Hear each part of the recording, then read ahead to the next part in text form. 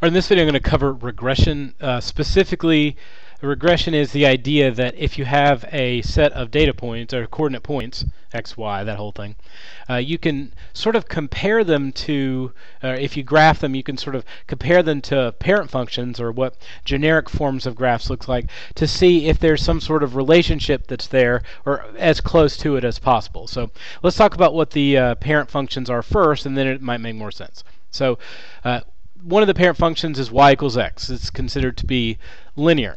If I think my dots sort of approach the idea that they're kind of in a line, or they look like they might be making a line or something, I might do a linear regression. Oops. I might do a linear regression, linreg, in a calculator, to analyze and see how close those points are to making a straight line. So basically they measure the distance from a generic form of an equation, and they balance out how far it would be off of that straight line to see if it makes a nice linear relationship or close to it. If I have y equals x squared, I have that little parabola thing. Maybe my points start to look like that when I graph them. So maybe I'll do a quadratic regression, or quadreg, as a button, and it'll tell me that, hey, your points sort of are pretty close to what would be considered a quadratic relationship. Same thing for y equals x to the third power. I'll be doing a cubic reg there to see if maybe the data points look like that in the end of all things. Exponential, in this case, like I wrote y equals 2x, the input, so the x, actually acts as an exponent on a number. So I'll do an exponential regression to see if it shoots up like that one. And the logarithmic function is sort of the inverse of the exponential. So instead of going up like this, it's sort of just, it almost shoots up this way over the x-axis. The only weirdo thing about this one is, in most cases, the regression button that you push says LN-REG. It means natural log. That's what LN refers to. So those are the generic forms. Oh, I should say logarithmic is y equals log sub b x. That's kind of where it all goes. Those are the parent functions. But that's what they look like. So maybe I can take some points and sort of guesstimate around and find out that they're probably this, and I can use that information to help me determine future output. That's really what the goal is all about. So the thing I'm going to use to make the determination of whether it's a good match is a metric known as either the correlation coefficient, which is identified by the r, or the coefficient of determination, which is identified by r squared. Now, what I want these to do, my goal when I'm working with these types of things, is I'm looking, or I should know anyway, that either one of these terms that is closer to either -1 or 1 is a better fit.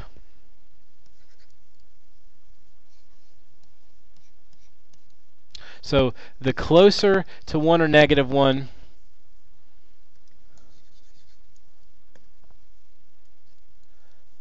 +1. Now that's driving me nuts a little bit. It started to look like absolute value. Or +1, the better the fit. So if you have something that's like 0.98, that's pretty close to 1. So it means it's very likely that those points that you have pretty close to a linear relationship. It almost matches a perfect linear relationship. If it's 0.8 or something, the relationship between those dots and that graph is not, that type of graph isn't very good. So say I ran a cubic regression and I got an R value of 0.8 or even 0.90. It's not a very close connection to it, so I'm going to say it's probably not the one I should be using. Let's just do a couple and then sort of move on from there. So let me flip out of this. So in this case, I'm dealing with, I'm going to go to number 2 first. Average price of whole milk. Now, in order to do this, I need to realize that, first off, my year value will be my x, and the average cost for 1 gallon would be y. That's important for me to remember. Now I'm going. It specifically, by the way, says line of best fit, which means it's linear. But we'll look at the graph first. I think I already have it. In order to go, you'll need to go to the Stat button, and you'll need to go to Edit. Now, here's what I did. Most of the time, you don't want to put the actual number of the date in. You want to find a sort of 0 point and move it around from there. Often, the first number, like in this case, the 1998, you'll put as 0 years from 1998. And then from there it'll be, this is 2 years from 1998. This is 4 years from 1998. This is 6 years from 1998. So really the numbers that you punch in are how many years they are away from the first year. What I did instead this time, just, whatever, was make 2000 my starting point. That way it was easier for me to just match the numbers. Like 2008, I just put in an 8. So in order to adjust for that, I made this 0, so this is 2 less, so I just made this -2. That's where these numbers sort of come in from. Now, from here, what I want to do is graph it, and just to see if I can get a nice look. Before I do that, I need to sort of set the window, because as you notice, the x goes from -2 to 8, and the y values do something totally different. So I'm going to clear this out a little bit,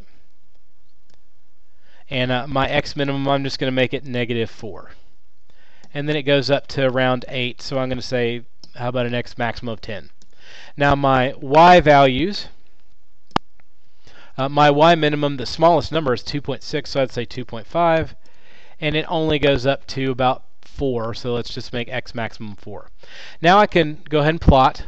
So I hit second and plot. I want to make sure that I make sure I turn the plot on first off. I'll choose the second one here because it'll give me a nice line between the dots. The first one just gives you the points themselves. You make sure that your x list and y list are L1 and L2, and if they're not, change it to whatever they happen to be. And then you can go ahead and graph.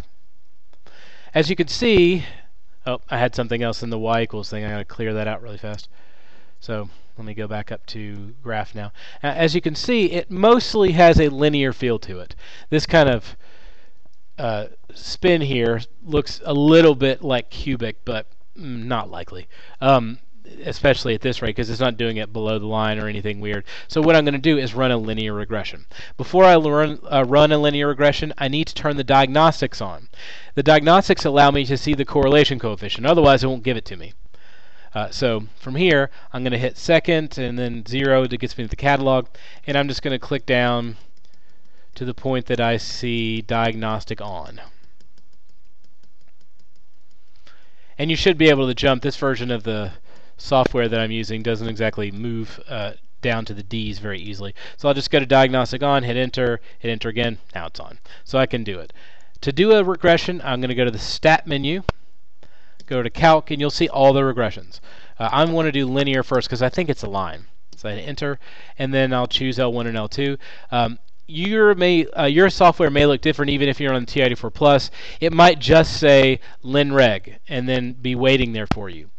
If it does, my suggestion is you follow what I'm about to do now. If you have this version of the software, go down to Store Reg EQ, because what it can do is save the relationship between x and y, and you can use it to get your output data, which is kind of important. Now, the Store Reg EQ thing, what I'm going to deal with here is going to VARS, which is variables, go over to Y variables, and click Enter under Function. Now I can choose y sub 1 as the variable I want to lock in place. And now I'm ready to calculate. So it tells me that y is equal to 0.1027 plus 2.746, that whole thing. Now mine doesn't match exactly to what the answer choices are, and it's because I did that weird thing with the -2, but I can figure out pretty much which one it is. 0.10 and 0.099 are not that far apart, and the 2.7 is close to the 0.262. So if I'm doing a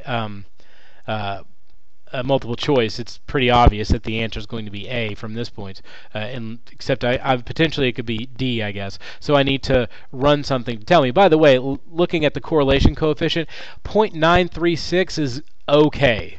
It's not great. It's not a super tight sort of correlation like I would like it to be, but it is what it is. What they want to know from here is what's the value of a gallon of whole milk in the year 2020. So that would be 20 years after the year 2000. So that's why I chose it the way that I did. Now I can go in and actually find that information. So what I'm going to do is go to variables again. This time I'm going to pick y sub 1. And in parentheses I'm going to put 20 because it's 20 years later. Hit enter, and it tells me that that gallon of milk should cost about $4.80. Adjusting just a little bit and not very much, I'm going to say that A is the correct answer because D says 5.95, and that's not even really close. But what I've done, by the way, is sort of lock in that relationship in the graph section, so it can actually show me that's where the variable goes. I could also run, by the way, I think it looks a little bit cubic, so I could run a cubic regression, go in and just see what my correlation coefficient is. They told me to use a linear, so that's what I did. But you could always go and test, and maybe you could find something that works a little bit better. The correlation, coefficient of determination here is 0.989, so it looks like this actually functions better as a cubic relationship, but they want me to use linear, so that's what I'm going to do. But if I had to choose, I would say that this is much better than 0.93, so that's where I would head with it. Anyway, on to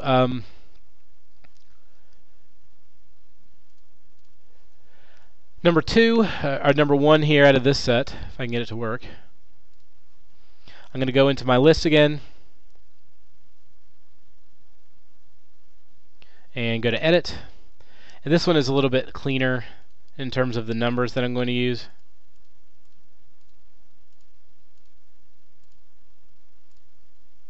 And they're also telling me I threw the rock off the balcony. All the answer choices are quadratic, so I'm guessing it's quadratic, but I'm just going to graph it really quick here in just a second as soon as I get it all in.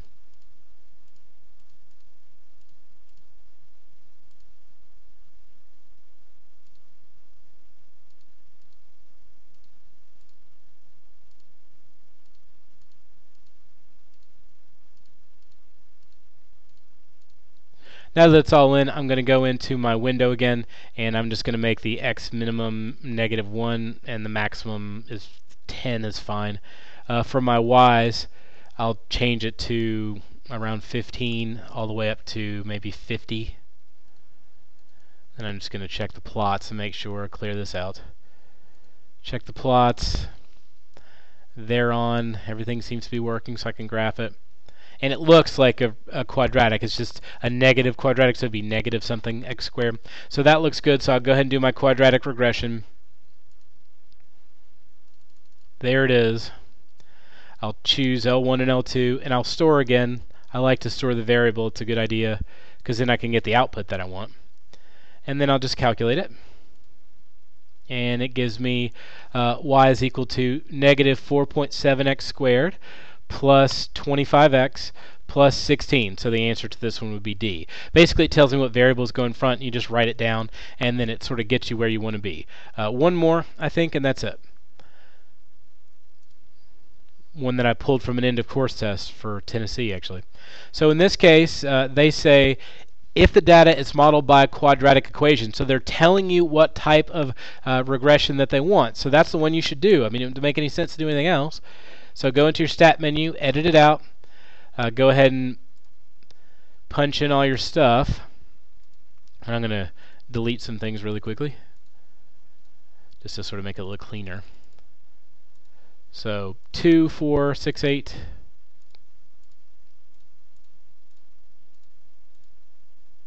10, 12. And I have to be careful to read the whole thing. It tells me that the one is the number of days of foraging, and the second is the mean rate of food delivery.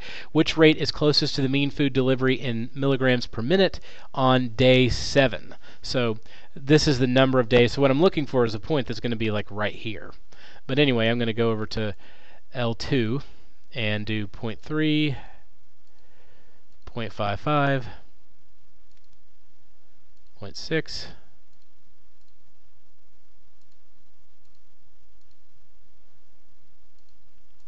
And you can see the numbers cresting here and then coming back to this point, so it seems like a sort of a quadratic regression anyway.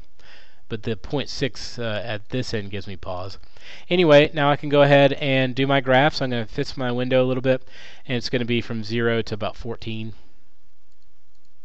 And then I want to do my x or y minimum somewhere around 0, and then the y maximum I'm just going to put at 1. Now I'm going to go ahead and see if I delete out any of this, because I remember those being there. Go up into the plots. make sure everything's hunky-dory there, and it is, so I can graph it. This is what it looks like. But they want me to do a quadratic equation model. So I'm going to use the quadratic regression.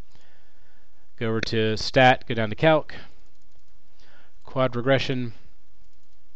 And I do want to log in, or max out, or sorry, lock in, my variable. So go into VARS, click over, pick Y variables, and go to function and pick Y1, and then it matches, and then I can go to calculate, and it'll calculate it for me. This tells me the output, but I can find the specific information I want by going to variables, function, Y1, and now the relationship's there, so in parentheses I'm going to put 7, because they're asking about day 7. So I'd enter, and tells me 0.606, so 0.61, so the answer to this one is D. So that's it for regression. You just want to look at what the graph looks like and then get an idea of, hey, that's where it's all going. Also, I have a video on the idea of if you're just given tables and you want to see based on the tables without graphing it if it's linear or quadratic or exponential. So if you need to go there, check that out as well.